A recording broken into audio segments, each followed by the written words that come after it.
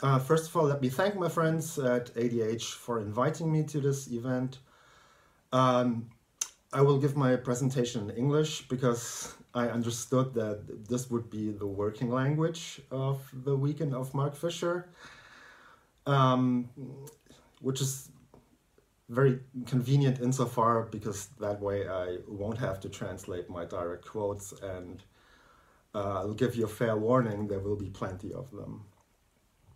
The title I've chosen is Mark Fisher and the Re-Politicization of Mental Health, which is basically taken from capitalist realism, where he famously states that the current ruling ontology denies any possibility of a social causation of mental illness. The chemical biologization of mental illness is, of course, strictly commensurate with its depoliticization. Considering mental illness an individual chemico-biological problem has enormous benefits for capitalism. First, it reinforces capital's drive towards atomistic individualization. You're sick because of your brain chemistry. Second, it provides an enormously lucrative market in which multinational pharmaceutical companies can peddle their pharmaceuticals.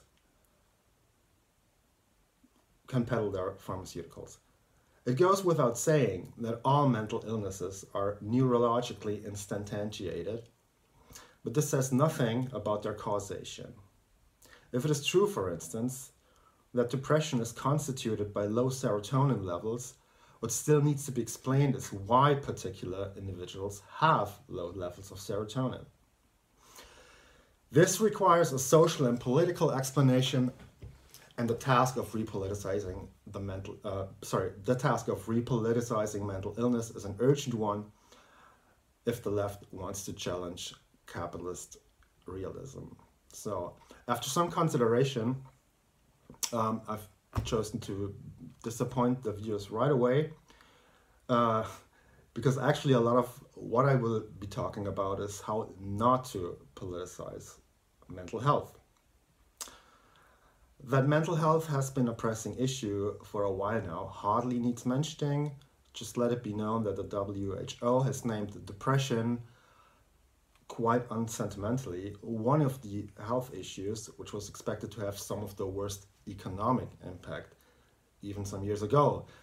So that is even before the pandemic and the lockdowns and the whole discussions about mental illnesses, depression, in that context. And indeed, there is no shortage of discourse on mental health issues, be it on social media or legacy media, some of which will be addressed in the following. So the task I have given myself was one of an expository character, and that turned out to be harder than I initially expected, because as anyone who is even vaguely familiar with Mark Fisher's writing knows, it was highly fragmentary and rhizomatic, owing to his preferred form, which was the blog post. So the procedure I eventually chose was starting with a tour through one of said blog posts, which is published in the K-Punk collection by Repeater Books. So this tome right here, this is what it looks like when you print out a blog. The title of that blog post is Anti-Therapy, and I think it fits the purpose here best, and I will just see where that leads. So anti-therapy begins with the following passage. The idea that talking about our feelings could be a political act seems counterintuitive. Aren't people talking about their emotions more than ever before? And hasn't this new emotionalism coincided with the emergence of what I have called capitalist realism, the deeply embedded view that capitalism is the only quote-unquote realistic economic system. And in the following, Fisher elaborates the idea that the abandonment of class politics under post-Fordism was accompanied, if not reinforced, by what he calls emo politics. So for the UK, he gives a precise moment when this nexus became tangible. And that moment was Tony Blair's speech on the occasion of the death of Princess Diana. Prime Minister, can we please have your reaction to the news?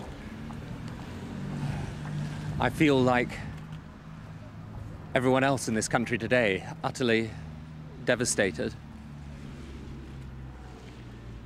Our thoughts and prayers are with Princess Diana's family, in particular her two sons, the two boys. Our hearts go out to them. We are today a nation in Britain in a state of shock, in mourning, in grief that is so deeply painful for us. She was a wonderful and a warm human being.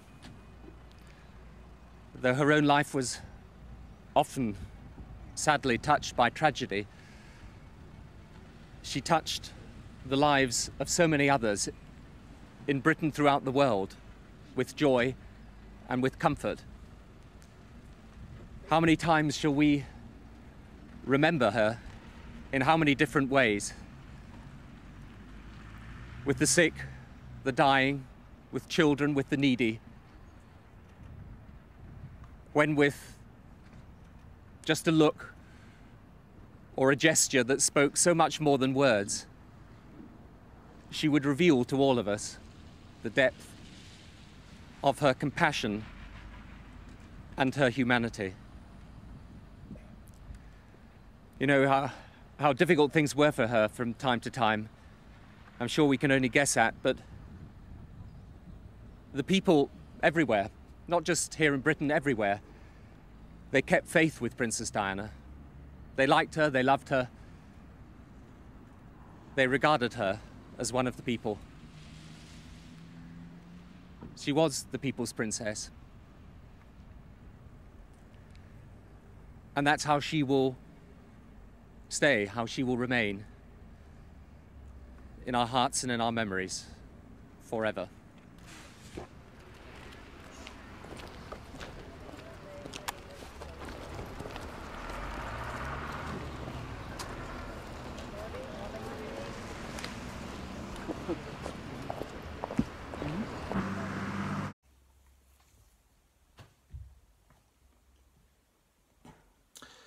Now, what's wrong with this display of grief?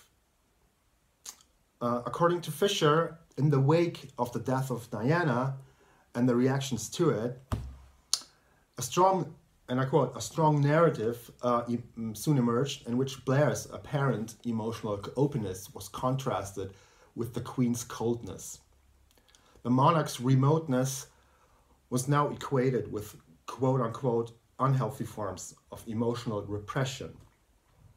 Just as Blair sold himself as a modernizer who was taking the Labour Party away from the class politics of the past, so New Labour would also make a break with the traditional account of emotions. The government would now take the lead in ensuring that the population had the quote-unquote correct, quote-unquote healthy response to emotional distress. So why is this bad news? What's wrong with healthy responses to emotional distress? Isn't repression the problem?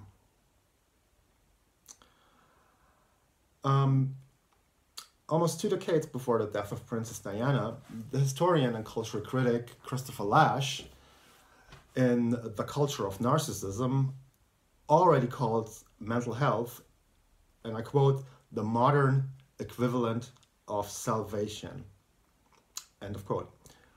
In the chapter, The Therapeutic Sensibility, he writes, Sublimations strike the therapeutic sensibility as intolerably oppressive, offensive to common sense, and injurious to personal health and well-being. In a society which, quote, has no future, unquote, and therefore gives no thought to anything beyond its immediate needs. And a little further down, to liberate humanity from such outmoded ideas of love and duty has become the mission of the post-Freudian therapies, and particularly of their converts and popularizers, for whom mental health means the overthrow of inhibitions and the immediate gratification of every impulse. End of quote. So what Christopher Lasch aims here in this early chapter of The Culture of Narcissism, prefiguring many of Fisher's themes, is the displacement of politics by a therapeutic jargon and ideology and a certain privatism, which to him, of course, must be distinguished from genuine privacy. So in Anti-Therapy, Fisher describes this relationship as follows, and I quote, "On the one hand, the working class subject was interpolated by New Labour as being capable of radical, indeed practically infinite self-transformation. One of the most significant effects of this ideology, which was at one and the same time its presupposition, was the divesting of the subject of its class position. Class identity in scare quotes, was perceived as both an atavism and a constraint, holding the subject back from the infinite promises of self-reinvention. On the other hand, as soon as something went wrong, when the behavior of working class individuals inevitably went outside the parameters policed by the myriad of surveillance and control agencies, which the New Labour administration invented, they were seen as fundamentally lacking in self-determination and the capacity for self-care, and were subject to intensive disciplining." So for Fisher, emo politics, with its rhetoric of mental health, personal growth, self-transformation, etc., was and is as much a promise as it was and is a threat. Not only is it coupled with a certain disenfranchisement, say from traditional collective resources like labor unions and the like. What's more, quote, therapeutic narratives of self-transformation feed into what Fisher calls negative solidarity. And negative solidarity is the tendency for neoliberal subjects to race to the bottom. If others are, Fisher writes, if others are perceived to be in receipt of resources or benefits that they, quote, haven't earned, unquote, they should not only be denied those resources, they should be publicly shamed for claiming them. Everyone should, quote, stand on their own feet, end of quote. So to cut it brutally short, in this emo political regime that Fisher describes, you're very much allowed to care about yourself, about your emotions. You're very much allowed to talk about them. But it is also your responsibility, and almost your responsibility alone, to do so. So the problem, and again I quote Fisher, is not that this regime, it's not that it posits subjects as vulnerable, as haunted by events in their past lives, as lacking in confidence, because most subjects in capitalism, including those in the ruling class, fit that description. The problem with the therapeutic imaginary, which is another term he introduces in this post, is its claim that these issues can be solved by the individual subject working on him or herself with only the therapist to assist them. The first antinomy of the therapeutic imaginary, according to Fisher, is the idea that the proliferation of therapeutic orthodoxies simultaneously produces quote-unquote softened subjects, that is, subjects who, identify as lacking, if not actually damaged, and subjects that are quote-unquote hardened, subjects who pride themselves on a claimed invulnerability. And indeed, you can often find both attributes at the same time. In a recent article in Der Spiegel, which is titled "What We Can Learn from Depressives," you can find praise of depressives, and the author herself even identifies as a survivor of depression. Yet how the issue is framed is quite remarkable, because what is said is essentially that some depressives learn, by way of acknowledging their condition, to lower their standards in order to alleviate some of the pressure. For example, you don't have to wash your hair every day, your room doesn't have to be tidy, and so on and so on. So whatever little depressives do achieve during an episode is something to be proud of. And the same goes for almost everyone during a pandemic, the author argues. So there's a strange reversal from an appreciation of vulnerability to almost the opposite. An appreciation of what in contemporary psychological discourse has become widely known as resilience, which is the ability to cut this really short, the ability precisely to keep functioning under extreme hardship. And that, make no mistake, is expected from anybody, whether they're depressed or not. And in that view, some depressives show very useful techniques of emotional self-regulation that can be put to use for the population at large, especially in times of crisis. In a different essay, also published in the Capon collection called The Privatization of Stress, Fisher observed that depression and the condition of capitalist realism had a causal relation. Neoliberal precarity offers no deeper level of comfort or stability, and rather requires constant adaptation and vigilance to monitor change and flux. Fisher writes, one difference between sadness and depression is that while sadness apprehends itself as a contingent and temporary state of affairs, depression presents itself as necessary and interminable. The glacial surfaces of the depressive's world extend to every conceivable horizon. In the depths of the condition, the depressive does not experience his or her melancholia as pathological or indeed abnormal. The conviction of depression that agency is useless, that beneath the appearance of virtue lies only venality, strikes sufferers as a truth which they have reached, but others are too deluded to grasp. There's clearly a relationship between the seeming quote-unquote realism of the depressive with its radically lowered expectations and capitalist realism, end of quote. And in another blog post published in Capon, Fisher writes something in a similar vein. Capitalist realism can be described as the belief that there is no alternative to capitalism. However, this is more usually manifest not in grand claims about political economy, but in more banal behaviors and expectations, such as a weary acceptance that pay and conditions will stagnate or deteriorate.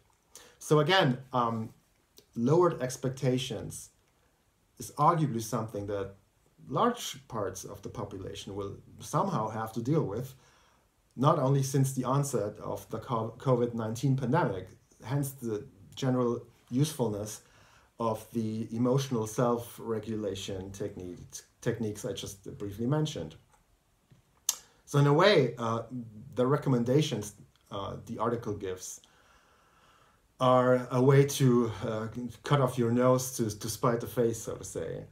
So while it's certainly in the short term reasonable to lower one's expectations of oneself when having a depressive episode, at the same time, in the broader sense, lowered expectations are precisely what fuels depression as understood by Fisher.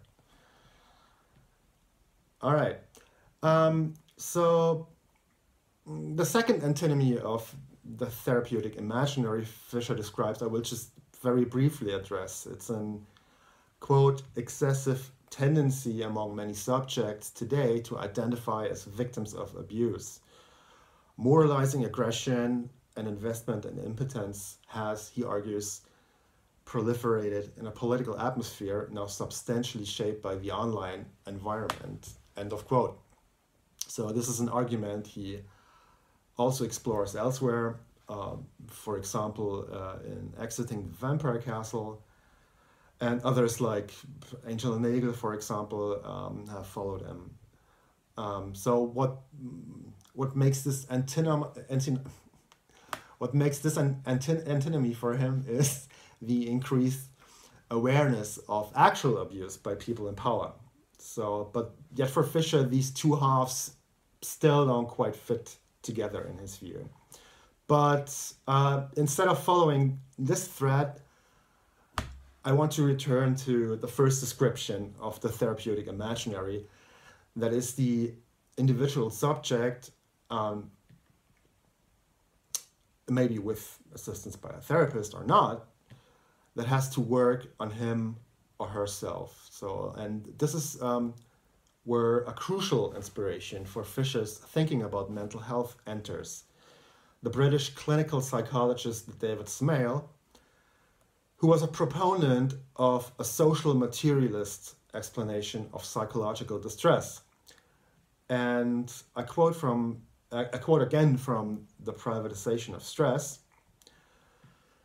Smale argues that Margaret Thatcher's view that there is no such thing as society, only individuals and their families, finds an, quote, unacknowledged echo in almost all approaches to therapy, end of quote. That's a quote by Smale.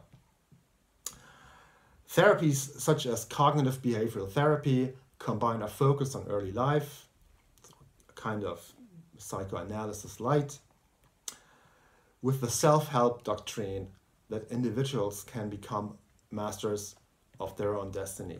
Smale gives the immensely suggestive name magical voluntarism to the view that, quote, with the expert help of your therapist or counselor, you can change the world you are in. You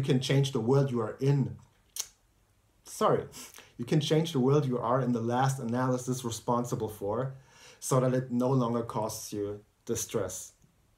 End of quote. If one's going to think about what one does about the really widespread incidence of psychological and emotional distress of all kinds in our society, we've got really to stop thinking of it in terms of the individual's problem, some form of illness or weakness inside the person, and begin to think much more carefully about the kind of society in which people are located, because that's where the damage is done.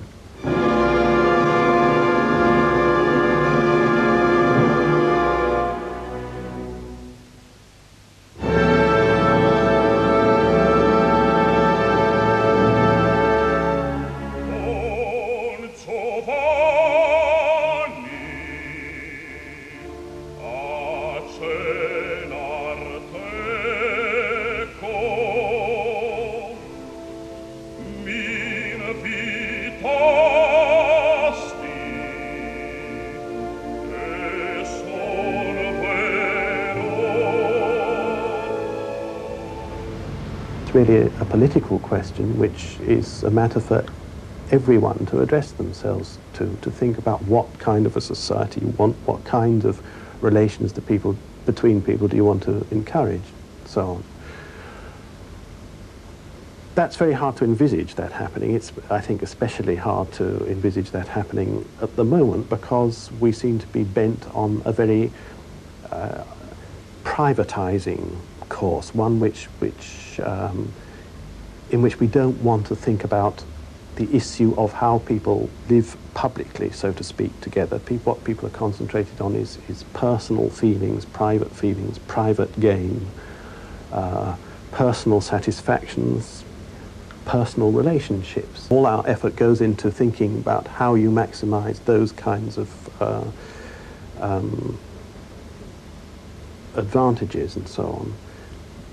I think the issue then becomes one of turning away from that kind of lust for personal satisfactions and gains and thinking about recreating a kind of public space in which people can live and one which is beneficial rather than harmful, essentially. What people who suffer psychological distress tend to become aware of is that no matter how much they want to change, no matter how hard they try, no matter what mental gymnastics they put themselves through, their experiences of life stay much the same. This is because there's no such thing as an autonomous individual. What powers we have are acquired from and distributed within our social context. Some of them, the most powerful, at unreachable distances from us.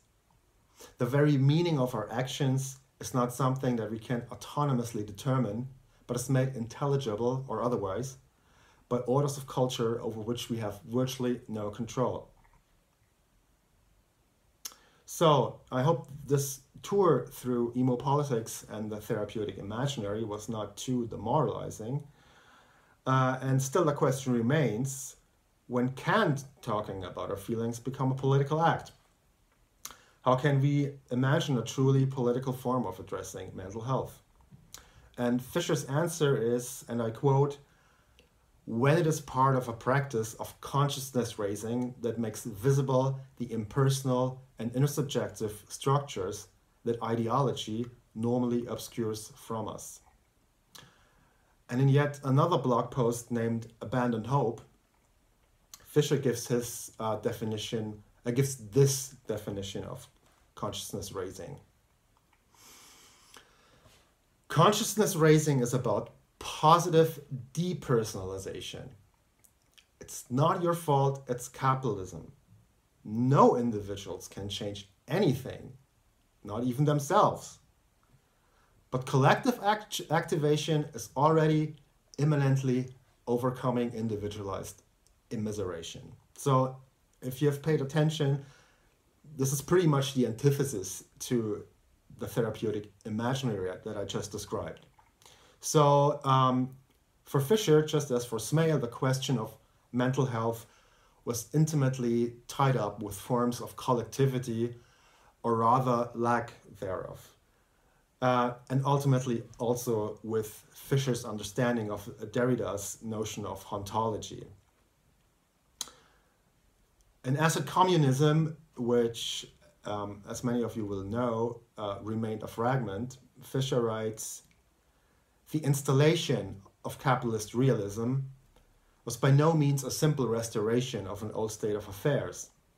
The mandatory individualism imposed by neoliberalism was a new form of individualism, an individualism defined against the different forms of collectivity that clamored out of the 60s.